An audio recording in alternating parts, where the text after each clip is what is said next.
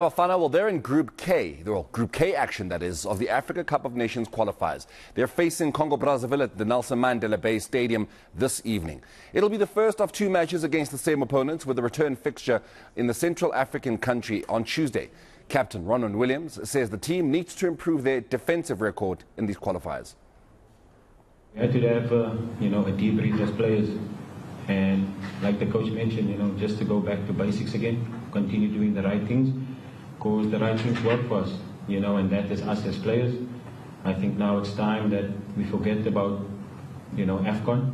Because since Afcon, when you do a debrief and we've conceded, I think 10 goals in 6 games, that's unlike us, so it's for us now to put Afcon aside and focus on, qualifying for Afcon 2025 as well as the World Cup.